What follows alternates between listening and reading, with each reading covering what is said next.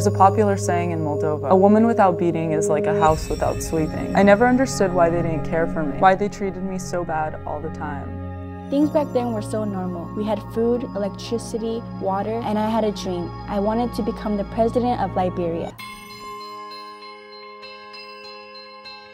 RBSA is a stop-motion piece. It's just the story of this small tree sort of at the bottom of the forest where not a lot of light can reach, and then when it seems like there's not enough to share, the larger trees open their branches up and then the light filters down and then everyone can grow. We wanted young people to be able to articulate the issue the way they understood them, as opposed to the way bureaucrats would understand them. They'll become advocates for these issues.